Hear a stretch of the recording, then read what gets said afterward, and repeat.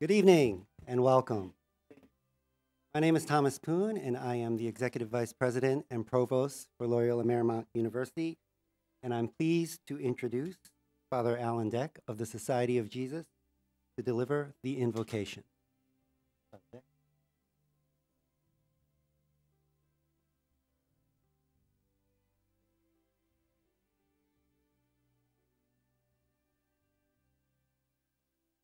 We invoke your loving presence, Lord, on our gathering this evening in honor of Jose Horacio Gomez, our Archbishop and shepherd of our community of faith and life. You sent him to us as a servant leader and as an immigrant from Mexico to teach and inspire us with a love for Jesus Christ, your incarnate Son, and for his gospel of justice and peace. We ask your blessings upon this special coming together to honor Archbishop for his gentle and persistent leadership in matters that pertain to the greater good, spiritual and material, of Los Angeles and beyond. May his tenure with us continue for many years to come, and may it be marked by greater solidarity among all peoples. May he find encouragement and comfort in the honor to be conferred upon him this evening. Finally, we ask your blessing, loving Lord, on the conversation we will have on Catholic higher education, particularly at Loyola Marymount University, on this university's exciting mission and identity as a major Catholic university in the Jesuit and Marymount traditions, and on its promise, possibilities, and challenges at these times of epochal change. Amen.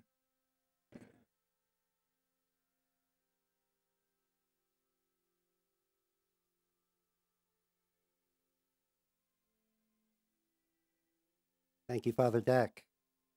I'm pleased to recognize Chair Viviano and LMU trustees, President Snyder, Archbishop Gomez, LMU regents, members of LMU's religious community, LMU leadership, faculty, staff, alumni, students, and other distinguished guests. Thank you for being with us this evening, and thank you for supporting Loyola Marymount University. I'm honored by your presence, and I am happy you are joining us for today's celebration. This is a special occasion as we will present the Most Reverend Jose H. Gomez, Archbishop of Los Angeles, with an honorary degree. I'm pleased to invite Paul Viviano, Chair of LMU's Board of Trustees, to deliver the citation.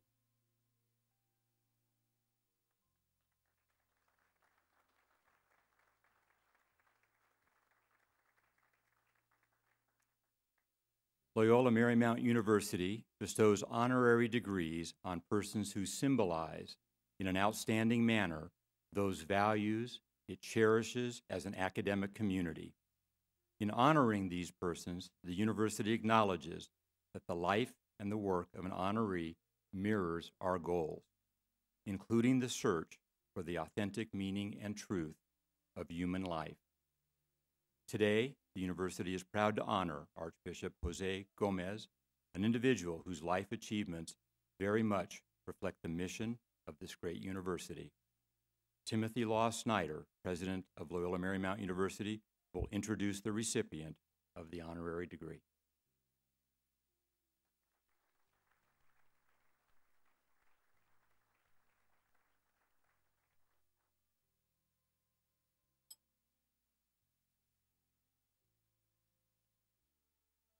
Good evening. I am honored to join Reverend Alan Deck of the Society of Jesus. Thank you, Father Deck. Faculty Senate President William Parham, Executive Vice President and Provost Thomas Poon, and Chair of our Board of Trustees Paul Viviano, in welcoming Archbishop Gomez back to, and certainly for a wonderful occasion, Loyola Marymount University. We welcome the Honorable Anthony L. Coelho, who's with us this evening. We honor the members of our Board of Trustees, including the Honorable Irma Brown, Ms. Kathleen Duncan, Ms. Christy Fry, Sister Mary Beth Engem, CSJ, Mr. Joseph Knott, Mr. Stephen Page, and Sister Joan Tracy, RSHM. We welcome members of our Board of Regents, including Chair Maria Salinas, Mr. David Herbst, and Mr. Joseph Page. We welcome our former chair of the Board of Trustees, Ms. Kathleen Hannon Aikenhead, and Mr. David Aikenhead. Back to LMU. We welcome our faculty. We welcome our students, including ASLMU President Hayden Tanabe. Hayden, where are you? He's always in the front. I don't know how he manages that. We welcome our staff, and we welcome all our LMU friends and neighbors. We welcome Telemundo. Thank you for joining us this evening. We have with us two extraordinary students, and these are the first ever recipients of the Archbishop Jose H. Gomez Catholic Association of Latino Leaders Scholarship. Mr. Andrew Gonzalez, a senior political science major, and Ms. Gabriela Gonzalez, a first-year engineering major. Could you please stand?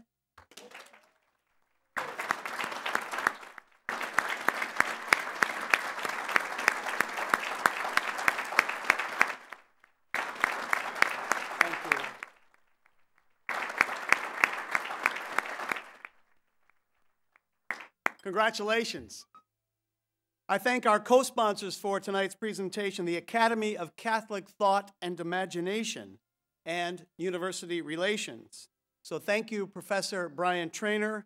Thank you, Senior Vice President Dennis Sloan. And thank you for all who made this glorious evening possible. Tonight, I am privileged to bestow LMU's highest honor upon a courageous and compassionate man of God, the Most Reverend Jose H. Gomez, the Archbishop of the nation's largest, the nation's most diverse Catholic community. Anyone who has had the opportunity to speak with Archbishop Gomez or even hear him speak has been warmed by his heart, has been heartened by his warm demeanor. He encourages us to follow Jesus Christ and do so with the simplicity and joy of life. And he asks that we serve God and our neighbors in our daily activities. Through our Jesuit lens, that means finding God in all things, and certainly all things include all people as well as each of us. As the Vice President of the United States Conference of Catholic Bishops, Archbishop Gomez seeks to challenge our consciences to inspire us to action, to love our neighbor, and to perform works of mercy.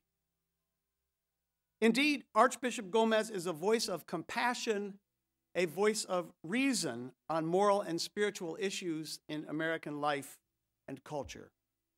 He plays a leading role in the Catholic Church's efforts to promote immigration reform. He is a steadfast and vocal proponent for the DACA program and our dreamers.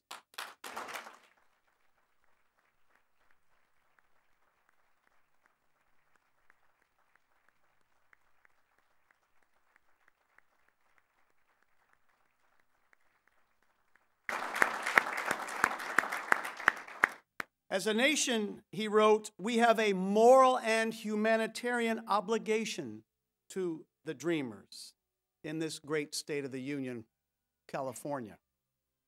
That was supposed to be a pun. Archbishop Gomez's writings, his homilies, his speeches, his presence inspire us to do better, to act and to love with all our being. His is a much-needed voice in our society, particularly as we see ourselves increasingly divided and increasingly marginalizing ourselves from the love of our Creator.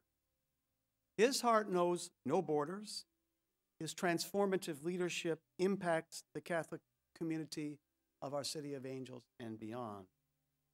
Akin to Our Lady of Guadalupe, who I know is dear to Archbishop Gomez, as is so for so many of our members of our Latino community, he shares with each of us the gift of strength, the beautiful, glorious, and boundless gift of strength.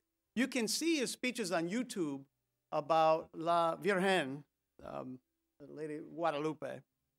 And in his talk, his YouTube talk, which is quite the joy to view, the Archbishop asks us to build a shrine with our lives. And with our Catholic faith, he encourages us to see the world with new eyes as we defend the weak and we defend the vulnerable. This is in step with all we seek to do at LMU, all we do when we are at our best. It is symbiotic with the values that we cherish. Now, speaking of values and speaking of success, I don't know if you've heard, but the December report from the Education Trust ranked LMU third in the nation in promoting Latina student success. And that includes graduation rates. And we're really proud of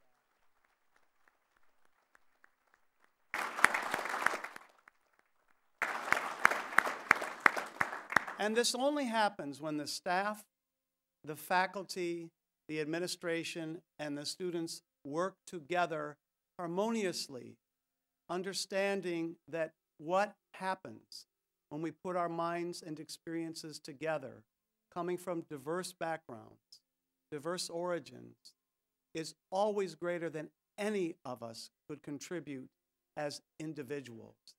This is the essence of what the Archbishop is trying to get to our world.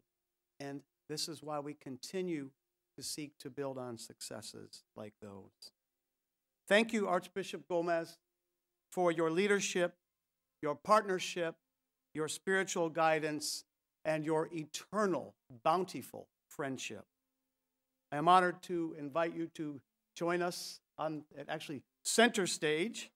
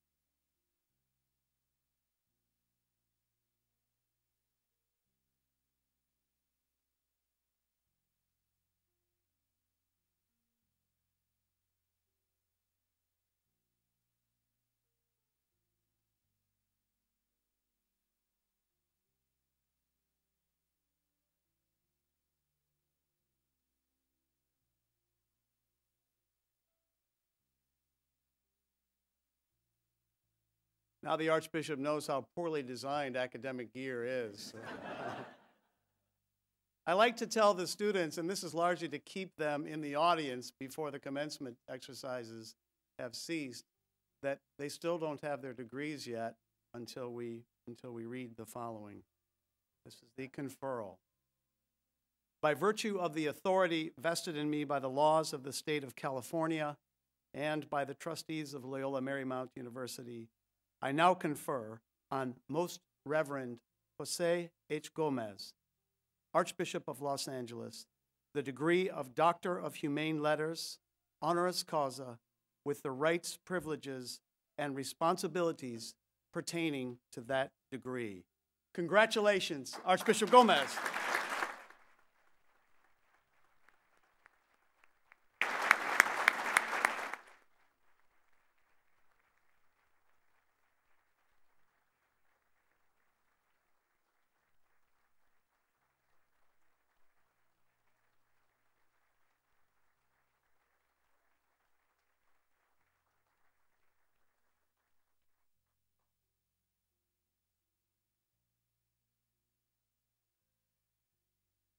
I am honored to introduce the newest member of the LMU Lion family, Archbishop Dr. Jose Gomez.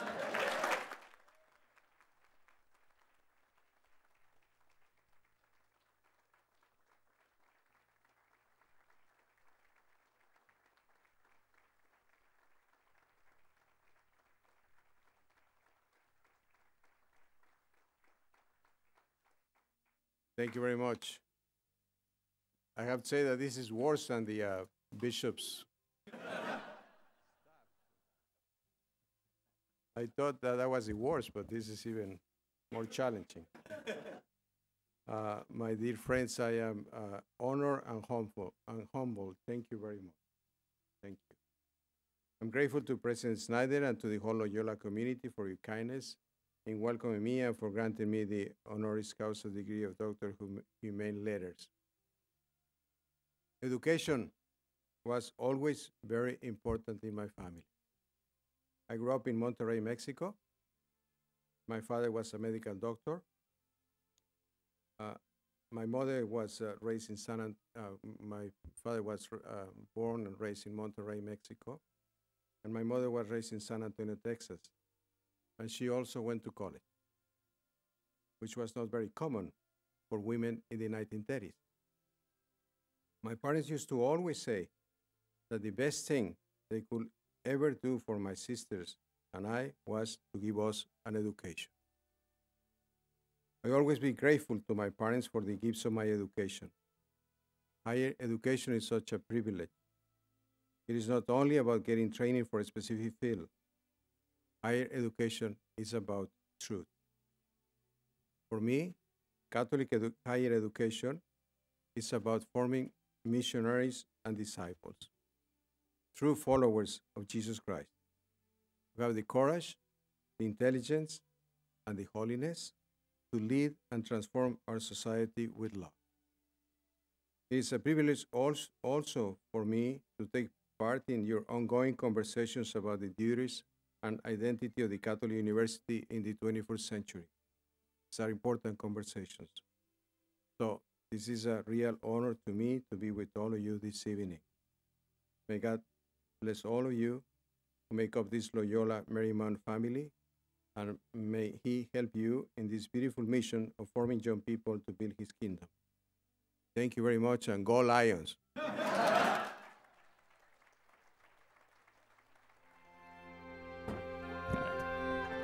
Okay, thanks very much.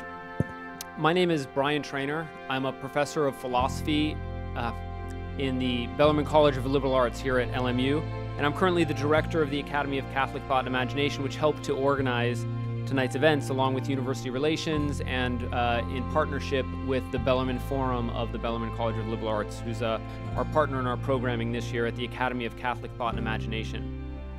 I've been asked to briefly describe, for those of you who haven't been to some of our events yet, the Academy and its work, and to situate tonight's event in the context of our broader programming.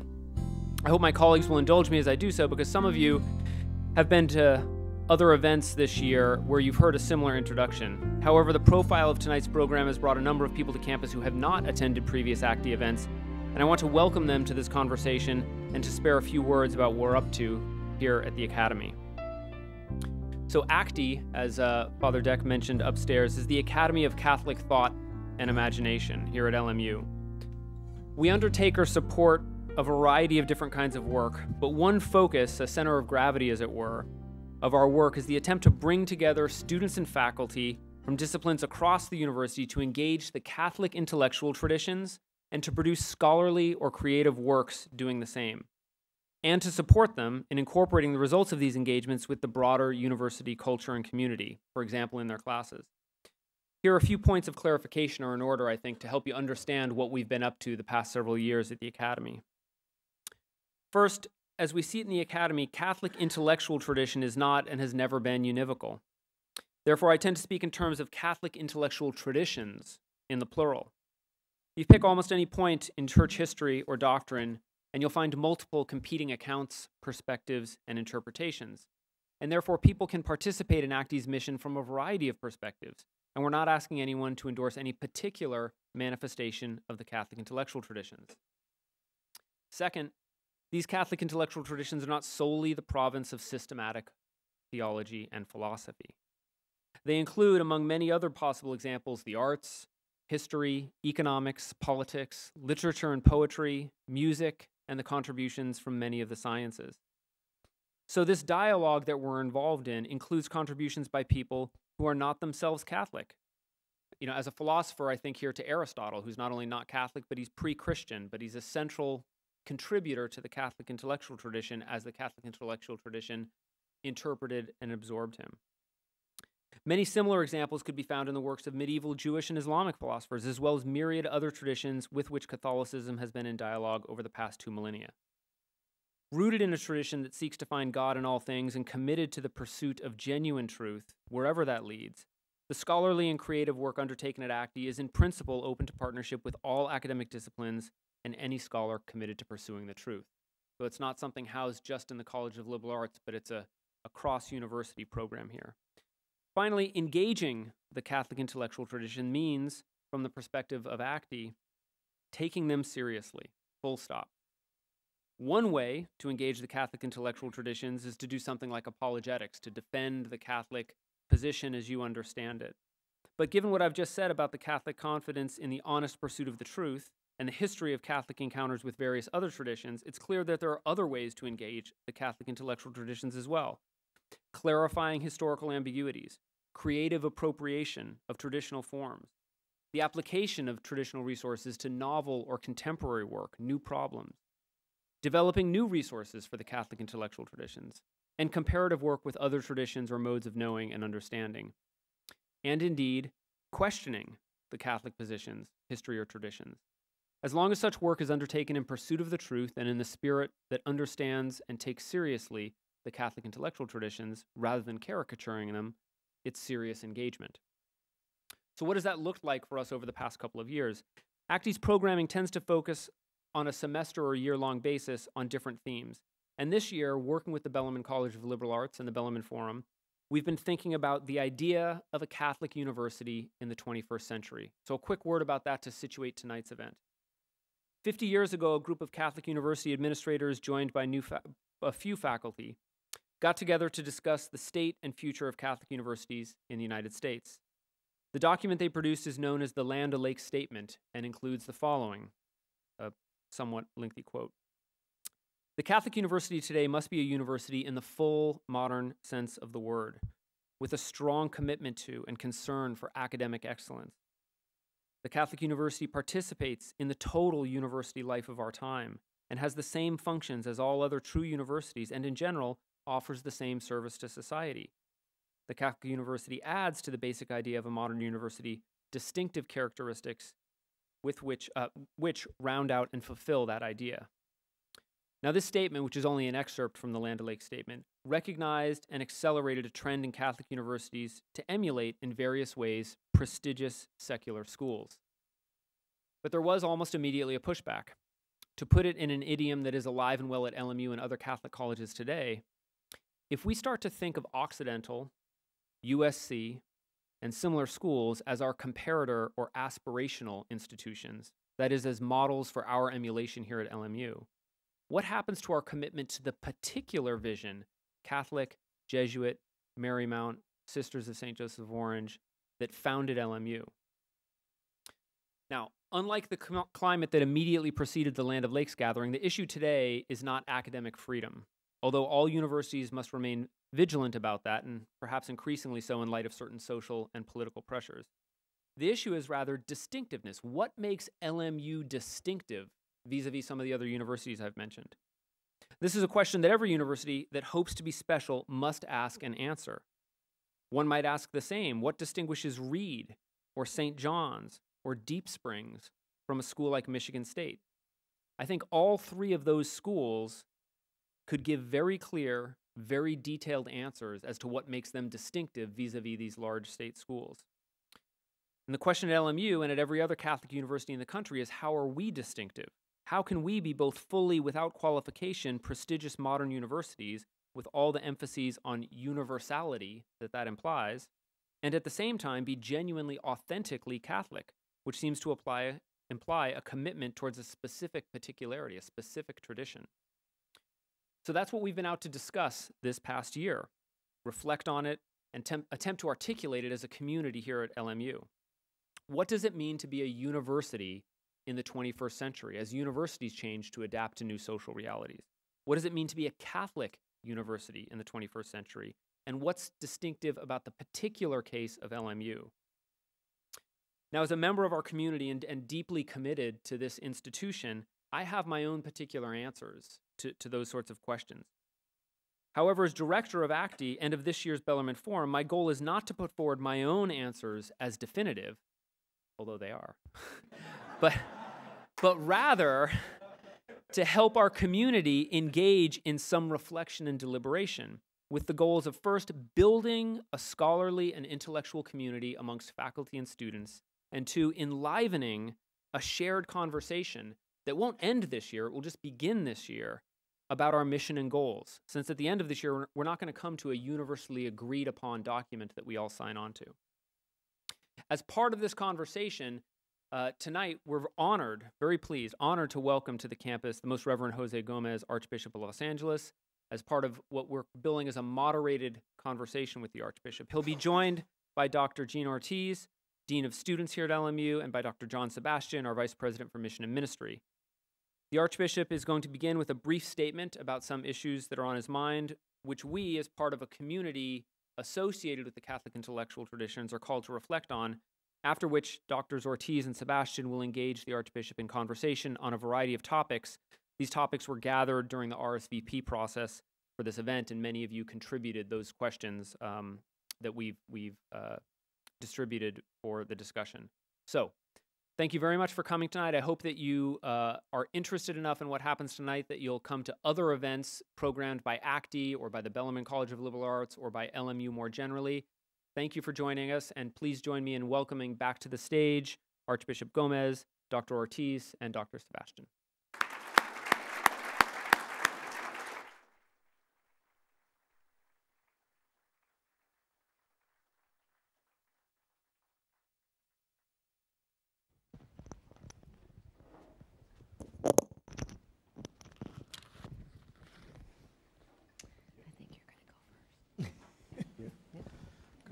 Am I supposed to speak now? Yeah.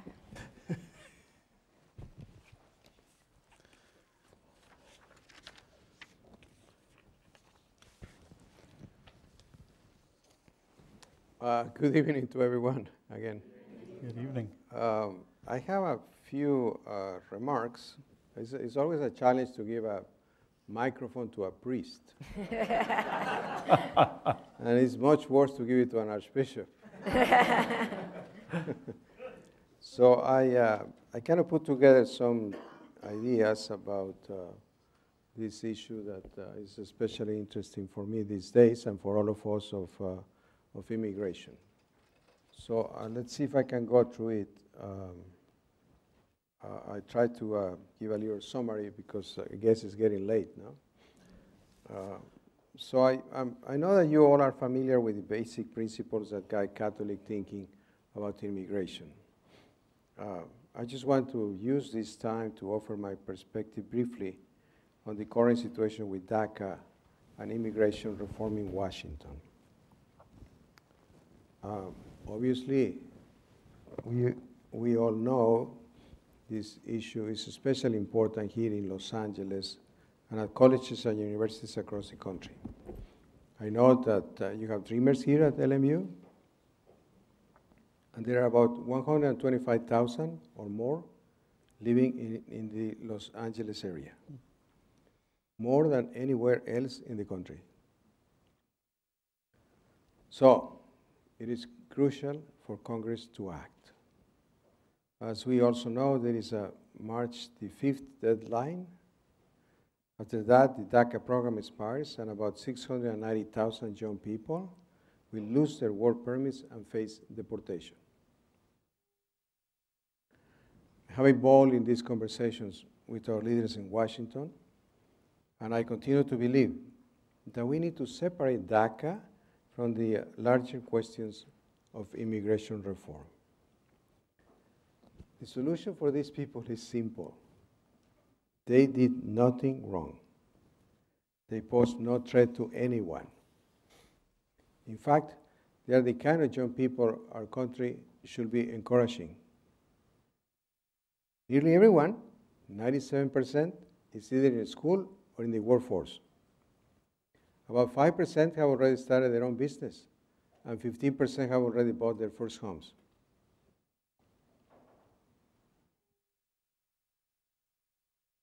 We should give these young people a path to citizenship and give them all the help they need to make their own contribution to the American dream.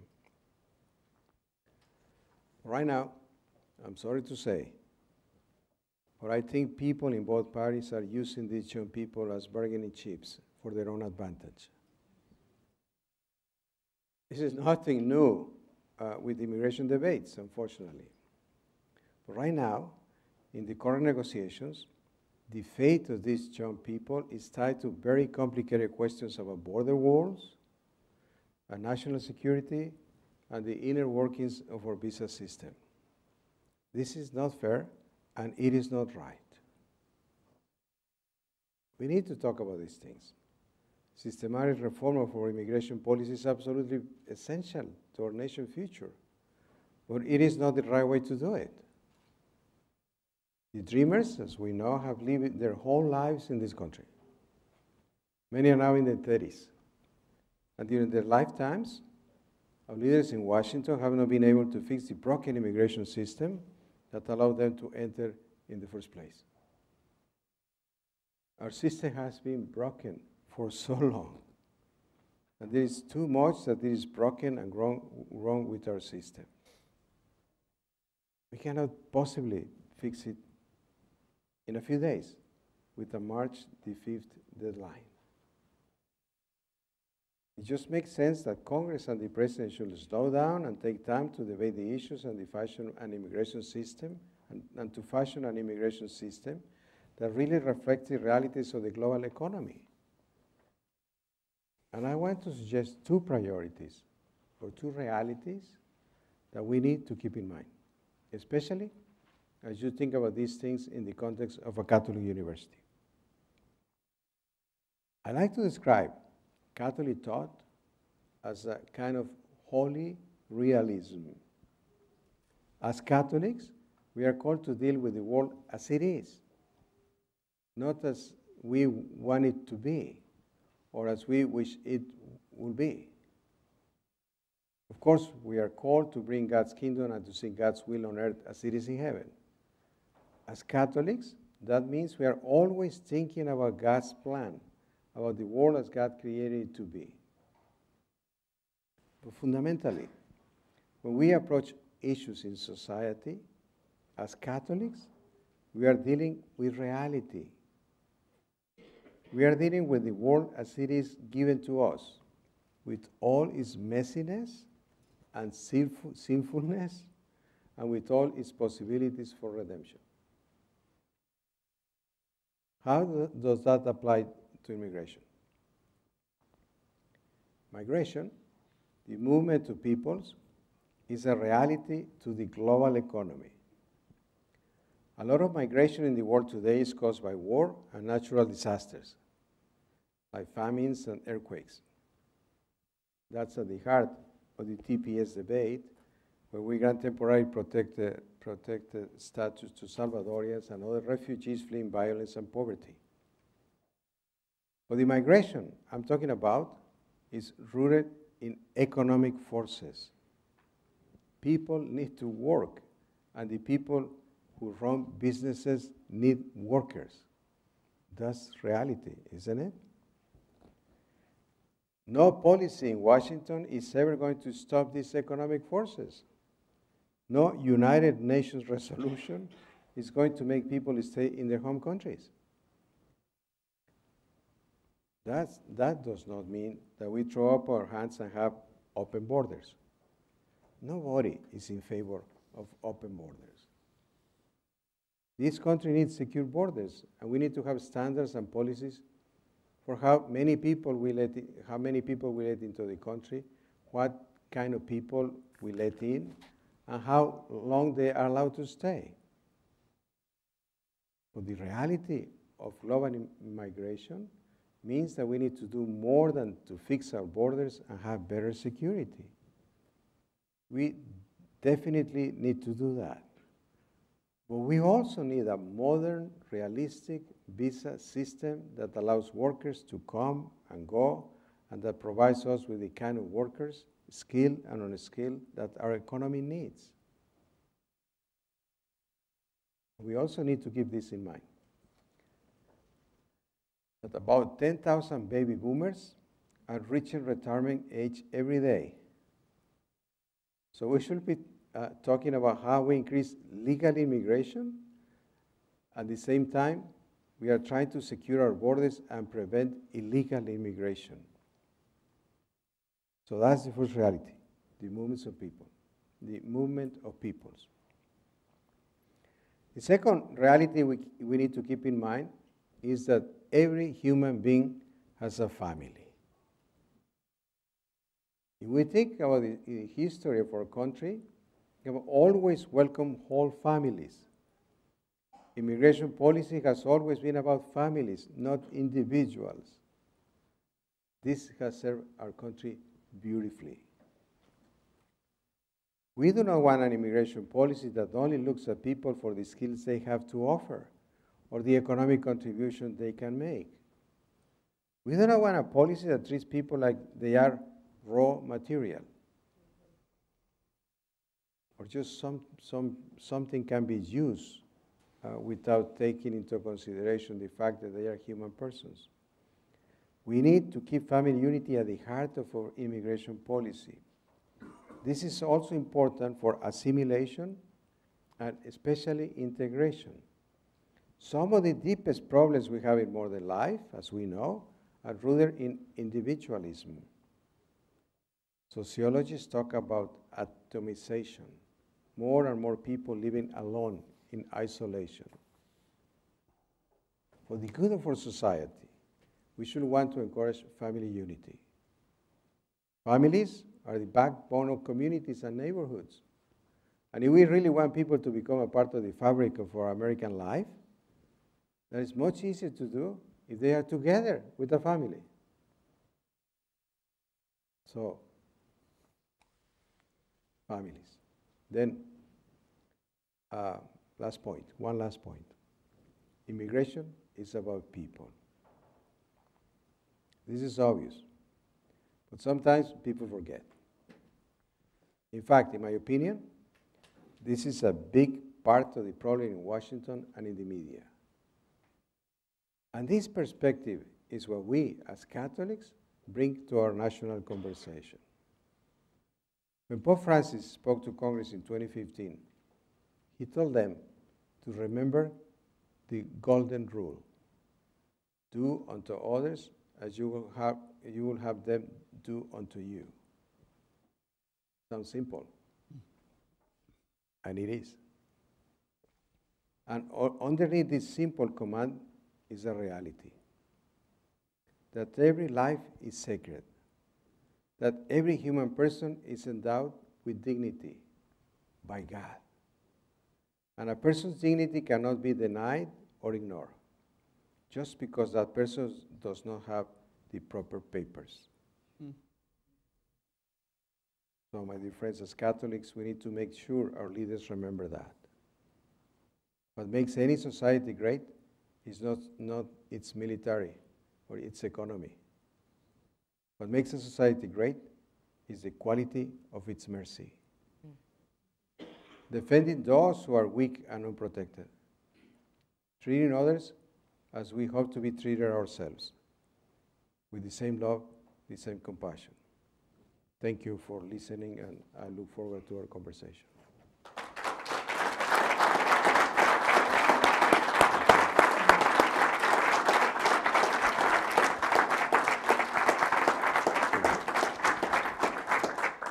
I hope it was not too long. No, it was not. Archbishop Gomez, we want to thank you for your willingness to discuss topics that are very much part of the lived experience of faculty, staff, and students at Loyola Marymount University. So thank you for being here. I serve as the chairperson of the Undocumented Students Advisory Committee, which is a committee that is comprised of faculty and staff across the university that are concerned about the practical, everyday challenges that undocumented students face in earning their educational degree. I'm honored to be able to ask you questions and engage you in a conversation that will help deepen our understanding of the Catholic Church's and the Diocese of Los Angeles' commitment to immigrants, and specifically the DACA students who are an essential, important, contributing part of the LMU community. As you know, the Catholic Church in the United States is an immigrant church and has a long history of embracing newcomers and caring for immigrants, migrants, and people on the move. This is probably no more real than in the Archdiocese of Los Angeles. The Catholic Church in Los Angeles has heeded Christ's call to welcome the stranger among us. And for this accompaniment, we encounter Christ. So I'd like to begin my question as follows. An overarching principle of all Catholic social teaching is that individuals must make economic, political, and social decisions not out of short-sighted self-interest, but with regard for the common good. This means that the moral person can not only consider what is good for his or her own self-interest, but act with the good of all people as a guiding principle. Underlying this is implication for the allocation of public resources, especially in a constrained national and state-level fiscal environment in which we all live. How do we reconcile the needs with the available public resources? That's a good question.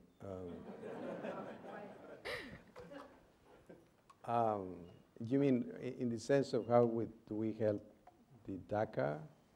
I'm talking about just in terms of immigration policy. Okay. How do we balance what the needs are with resources, keeping in mind the principles of Catholic social teaching? Well, as I was saying, first of all, the most important thing is the dignity of the human person, independently of the economic needs or realities. We have to respect the dignity of the human person. As I was saying, all of us created by God, and that's an important principle that we have to keep always. Then obviously there are the economic global situations that I was also mentioning, and but I think it's that's the challenge. The challenge is to find a system that helps people to move, and at the same time that is useful for the economic needs of our country. Obviously, what people say, it will be much better if we use, state money for taking care of the economic needs of people instead of building walls. That's what it's obvious to all of us, I think. So there is also the economic treaties between countries like NAFTA, and I think the challenge I think that we have is to put together the dignity of the human person with the reality of the economic needs of countries. So obviously it's a big challenge to find like an ideal solution for the migration movements of people. But I think we have the basic principle of respecting the dignity of the human person. Then we can create a system that allows people to move and facilitates the movements of people according to the economic needs of our country. I don't know if I answered your question. You did, thank you. I'd like to switch gears a little bit and talk about what I consider the worst case scenario, and that is that we do not find a legislative outcome for our DACA students. And I'd like to engage you a little bit in a conversation about how the diocese is planning to support individuals with DACA in the event that a form of the DREAM Act is not passed. and how the diocese will also, and will also support individuals who have TPS from Nicaragua, El Salvador, and Haiti. So maybe you can talk about the DACA issue first and how the diocese sees their ministry to individuals who Sure. have DACA. What we have been trying to do is to make sure that that we explain to all immigrants, including the DACA kids, what are their rights. Because still they have rights. Even if our government is not able to address the issue by March the 5th, they still have rights. So we are trying to help them and and any other immigrant with no documents about what are their rights. We started workshops all over the Archdiocese in all the parishes, and we help the immigrants, the undocumented immigrants, to know exactly what they can do. Like we just printed a little card, and we printed more than 1 million cards in Spanish, English, and Korean about what are the rights of the people that are immigrants. Because a lot of times they don't know. I give you an example.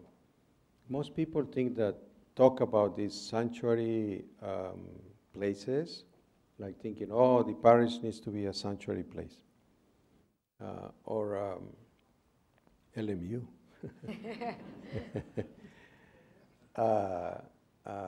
And really, when you look at the laws, the best sanctuary place is your own home, because the police cannot get in unless they have a judge warrant. So that's the best place to be. And it will be much easier for us in the parishes to help those people that cannot get out of their house, to bring them food and everything else that they need. Instead of putting, I mean, if I try to make all the parishes of the Archdiocese of Los Angeles a sanctuary parish, I have at least 1 million people that I have to take care of. So it's impossible for anybody to do that. Because they're not going to be there just 1 hour from 11 to 12 attending Mass. They're going to be there for weeks or months. It will be impossible to do that.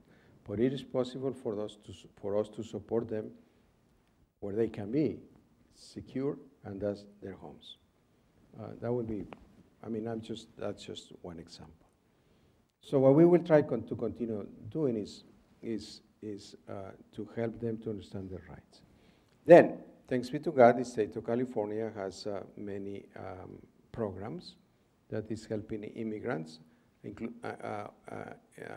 financial help, in order that they can get the applications that they need to make for different things. So that's another thing that we are trying to do with the state of California. And the Catholic Charities of Los Angeles is also providing the immigrants with all the legal advice that they need in order to continue their looking for the different possibilities that they have. There are some of the things that we are doing. If nothing happens by March the 5th, obviously we have a big challenge. One possibility is that President Trump extends the time of the permit of that specific law. Then if nothing happens, I don't know. I suppose that we all be walking on the streets, down the streets, and trying to see what happens. But I have a lot of hope. I think many people are working really hard to especially address the DACA issue, and hopefully it's going to happen before March the 5th. We hope so too. No, I send everybody to LMU. So switching gears a little bit, the TPS program has provided sanctuary for individuals from specific countries, Nicaragua, Haiti, El Salvador, for example, which has been rescinded. And there are I know there are many individuals in the in the diocese that are from those countries and have had TPS. How is the Archdiocese ministering to those individuals? In a similar way, we are trying to educate them, like the specifically the TPS for El Salvador is still valid until I think September of 2019. Right. So and there are a lot of ways in which the Salvadorians can apply for a visa outside of that program. Like if a lot of them are married to American citizens. They have children that are American citizens, so they have other options to apply for permits to stay in our country. So we are trying to do that. And obviously we are working in Washington trying to see if they can facilitate these things because it's a big tragedy. I mean, these people have no place to go, and they are being here for many years, so we are still working with the Congress and the White House and trying to see something else can be done. Switching gears a little bit. I think the most important thing for me is to help all of us, all people in the United States, to understand the issue of immigration. You know, most people think that the bishops of the United States are in favor of open borders or amnesty. What the bishops of the United States we Catholics are looking for is an immigration system that works. I think the best wall is a work visa program. People come here to work. They should need a visa. And business on this side can work with the Homeland Security and have a program that people can apply and come and go. But we need to find the solution for this immigration issue. So I think but I tell you, many Catholics do not understand it. It's sad sometimes, but believe me, you know it. Many Catholics don't understand it, so we need to talk about it with other people and help them to understand that it's not that we are doing something that is wrong or bad for our country. As I gave you some numbers, it's good, and historically, it's been wonderful. So we just need to find the system that people can move. So I hope that you help me. That all of us keep working on helping Catholics to understand the issue of immigration. Thank you. One of the strengths that LMU has is it has resources and specialized expertise to be active co-workers with the Archdiocese to provide support for DACA students and their families, as well as other immigrants and refugees. In what way do you see LMU being a partner in this work? How could we assist the diocese in addressing the needs that we're talking about this evening? Well, I think it would be wonderful if we can coordinate what you are doing and what we are doing. We have an Office of Immigration at the Archdiocese that is just working on that, and they have many programs all over the Archdiocese. So if we can coordinate, that will be wonderful. We have a really nice webpage that is of the Archdiocese. It's what is it, Father Brian? Nextamerica.org. It's nextamerica.org. So check it out. So if we can coordinate, that will be wonderful. Yeah, I can ask our office, because we need people. We need people that can talk to other people and help us to give the workshops, to assist the people that they need a lawyer, they need this, they need that. So I think that will be wonderful. Okay. John, do you want to? Sure, I'd be happy to. This leads naturally into further reflection, I think, on the topic that Brian framed for us at the beginning. What is the role of the university, particularly the Catholic university in the 21st century, in helping us to engage these conversations in a way using the resources that universities distinctly have?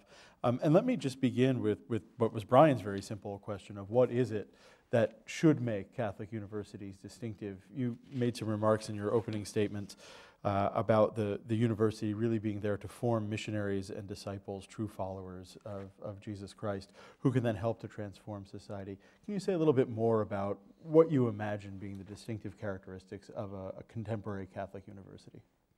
Sure. I think we live in a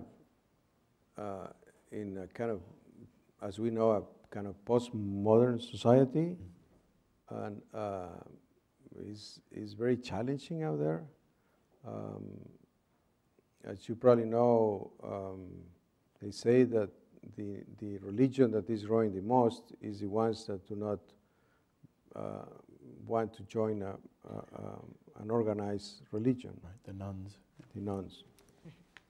So for a Catholic university to help people to understand that faith is real, that it's not just that it's an excuse to do whatever you want, or to dream about things that are not real. Faith is real, as we know, but intellectually we need to help young people to understand that. So that will be, I think, the first thing that I will imagine that a Catholic university needs to make sure that the students understand that. Because the reason for a Catholic university is, as I said, to help people to understand the presence of God, and that demands faith. So I think it's in my mind, I mean, it was something that we all have taken for granted, that we have faith. But out there, that's not real anymore. Anyway, I think that will be the first thing that I can think of. Is there a second thing? Yes. It doesn't have to be, but I don't want you to miss your opportunity. Yeah, the second thing is I had a conversation with Pope Francis a few years ago about the reality of the society in which we live. And we ended up talking, he brought it up, talking about Christian anthropology. Basically, who we are as a human person and who God is. So, but I think it starts with the understanding of who we are. Because for the new generation, in my perception, I think they don't know who they are sometimes. They think that are one of those games that they play. You know, what are they called? Video games? Yeah, sure. They think that they're one of those people that are they come and go. Right. You know, they really don't understand who they are. Right. They understand that they have a human body and a soul and a heart and a mind and spirituality, and they are just physically that thing there. So they unfortunately, if you don't understand who you are, then the pressure that people put on you, because you are not, your team is not the best team. You know, you are not with the winner of the Super Bowl, then you are bad. You know? Who cares? I mean, no. Do you think it's Do you think it's possible for us at this point in time to arrest that tendency toward greater secularity and that movement away from the reality of faith, as you've talked about it? Is that something that the church, that a place like LMU can help redirect, or at this point in time are we figuring out how to accept that as the new reality and still find ways of talking about God, about faith, about meaning? No, I think the university has an extraordinary opportunity to capture the minds of the intelligence of the young men and women that come here. They are looking for that. They just never hear about it. you know. So I think it's a great opportunity to talk to them in that level, you know, and engage them in that conversation, that they can understand simple things as St. Thomas Aquinas, you know, St. Augustine, just those things that are there, basic things of humanity. I think the university is the place to talk about it. Because as you know, the young men and women that come here are totally open to what you have to say, because you are supposed to be the ones that possess wisdom, believe it or not.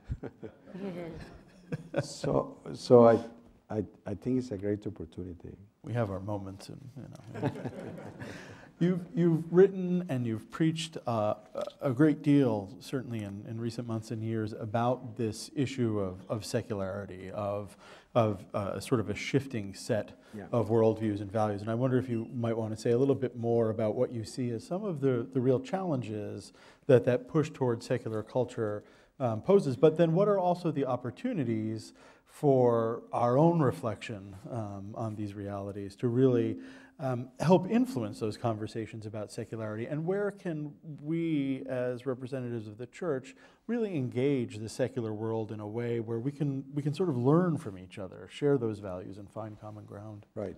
I think we need to accept the reality that we live in a secular world. Mm-hmm. You know, it's difficult for us in this country to accept that, because the history of this country is a history of a Christian country. Mm-hmm. No matter what they say, the roots of this country are Christian. And it's been an extraordinary relationship between the civil government and the church historically in this country. Yeah, discrimination and persecution and all that, nothing compared what has happened in other countries. You know? So it's difficult for us to understand that we live in a secular society, that many people out there do not accept the understanding of the human person and society as we do. That's the reality out there. You just look at some of the reality of the legal situation that we get into.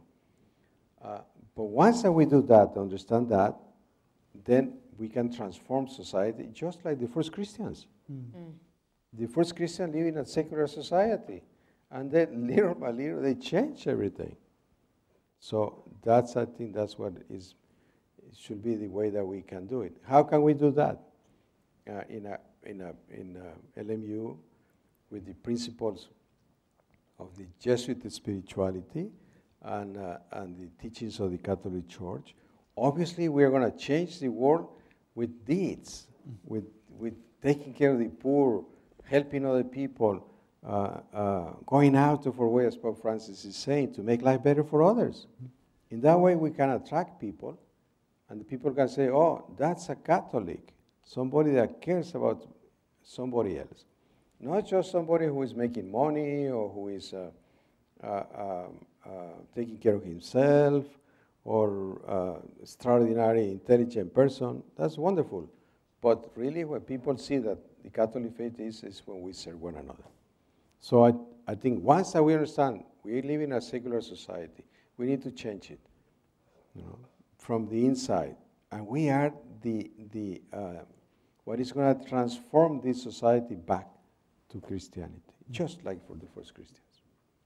Anyway, that's wonderful. And you mentioned our Jesuit charism here, and I think for us at LMU, the uniqueness of our Ignatian charism provides that kind of opportunity, because Ignatius was so much of the world, as we talked about earlier, was very much about finding God in all things. And that seems to me a potential middle ground for a place like LMU to acknowledge the reality of the world, but to also see in it the very nature of its creation as gift from God, as the venue in which we can live out that humanity more fully. And so that seems like a wonderful opportunity to kind of bring those things together, to really acknowledge secularity. So you don't see necessarily a tension between the secular and the faith that is unresolvable, but really an opportunity then to bring them. Yeah, I mean, the reality is that there is a tension, Yeah. because we are used to be respected and by the civil society. So far, there's got to be they say, oh, okay, we give you some breaks, that you can practice your faith. No, that's not going to happen. Mm-hmm. They're going to say, no, you are a citizen of this country, you have to do like everybody else, no more exceptions. Mm-hmm.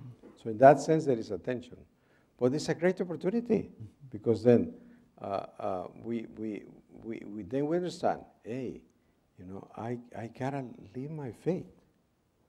The society is telling us, you can practice your faith at home, at church. Don't bring it to society. We don't care about that. So that's gonna kind of help us to say, hey, this is what I'm called to do, to live my faith in the middle of the world. Mm-hmm. But I gotta do it in a way that I can transform society from the inside. Honestly, sometimes it's very comfortable to think, okay, I have no problems, I can practice my faith. Hey, faith is more real when you have to work on it and live your faith in a challenging situation. That's a great way, I think, to frame that, because the challenge is that faith can be a comfortable place for many people. And sometimes we don't want to be pushed out of that comfortable place, don't want to be challenged by leaders like yourself to have to think beyond I'll give you an that example. place of comfort. Yeah. We like to talk about religious freedom. Mm-hmm. We need religious freedom. And then many times I need to talk about religious freedom to people from Mexico, mm-hmm. or people from Vietnam, mm-hmm. or people from Korea. Think about what religious freedom they had for centuries. None. And they are really faithful Catholics. Mm-hmm. So we in this country need to understand that, unfortunately, that's where we are going. But the call is to be faithful Catholics, independently if we are respected by society or not. So, and the challenge, in those countries, you see the people from Vietnam, the people from Mexico, the people from Korea, from all of those countries, and they are really good, wonderful, faithful Catholics and make a great contribution. So that's what I think we have. It's a challenge, but it's there, and it's a great opportunity. Mm-hmm. Catholic universities in this country were largely founded in the 19th and early 20th centuries to really service immigrant communities in lots of places. And as many of us have become more established in some ways, that ministry has shifted over time. The nature of the population that we served has shifted. What is the responsibility of the Catholic University in the 21st century to really rethink that prioritizing of not only migrant and immigrant communities, but other communities even of native-born citizens within our country who are still living on the edge and on the margins? Is that one of the ways that we should be distinguishing ourselves, is in who we serve? Absolutely. I think the history of Catholic schools in general in the United States is where they were started for the poor and for the people in need. Obviously, given the reality of economic society in which we live, is not that easy. And the truth is that especially the Catholic schools and many of the universities were started for religious communities, men and women.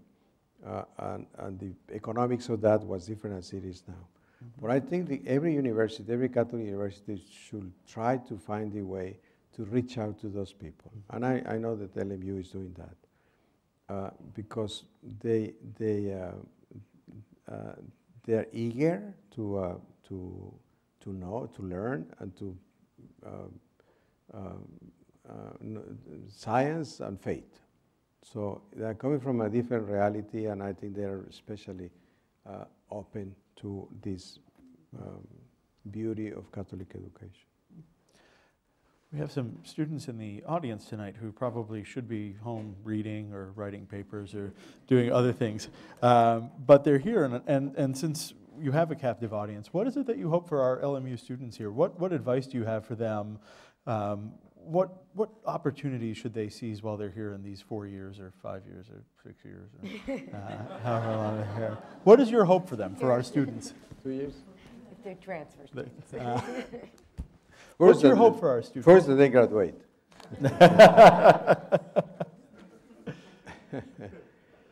In 3 years.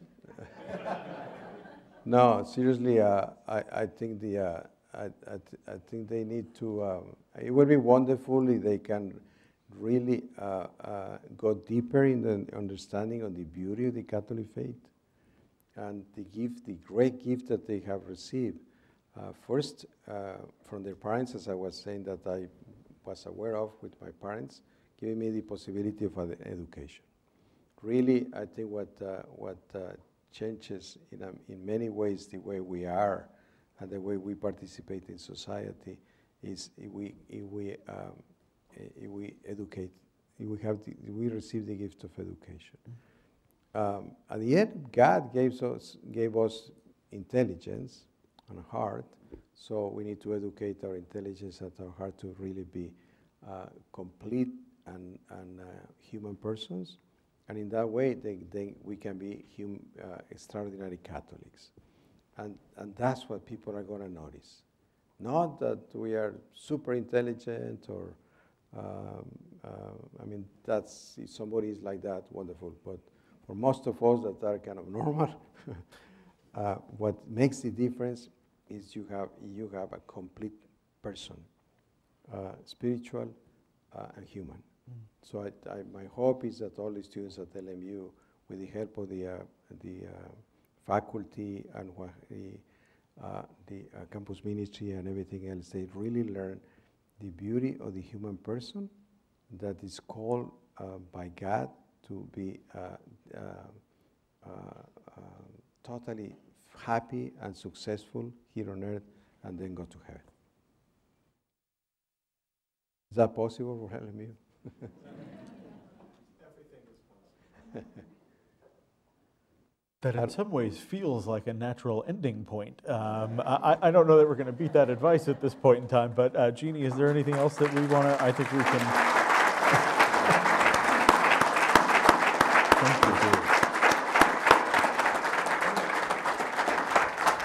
Thank you. Thank you very much.